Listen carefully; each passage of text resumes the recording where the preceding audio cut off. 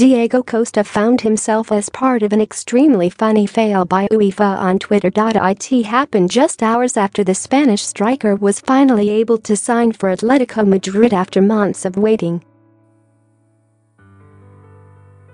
It is so long ago that Antonio Conte replied to a nice text from Diego Costa to tell him that he didn't want him at the club this season. He might as well have replied new phone, who dis. The problem for Chelsea, and more to the point their striker, was the fact that Atletico Madrid, his preferred location, were banned from making transfers in the summer window, so had to wait till January. Costa got a good reception from the fans when he was unveiled earlier this week. Images.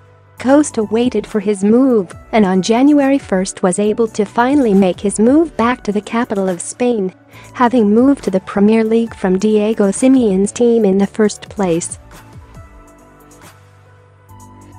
When he initially decided to move, the 29-year-old would have expected to be playing in the Champions League once again with Atleti, but the Blues helped knock them out, along with Roma, at the group stages, something UEFA amusingly forgot about when tweeting on Tuesday. Atleti could only finish third in their group. Images. With Atleti finishing third in their group, the answer, at least until next season, is 0 goals. And with someone quickly realizing the mistake that had been made, the tweet was soon deleted.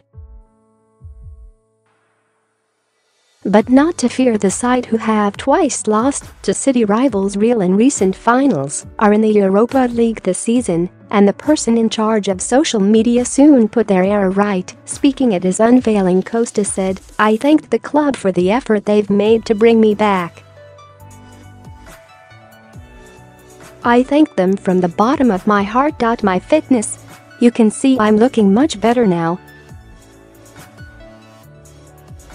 I've prepared well for this, and I'm looking forward to playing and helping the team. I've waited a long time for this. I have my mind set on playing. As much as I've trained, it's not like playing a match, and I'm tired of training so much." Atleti will be hoping that Costa's introduction will help them stay in second in La Liga and possibly push Barcelona all the way, and another chance at winning the Europa League, which they last won in 2012, wouldn't go amiss either.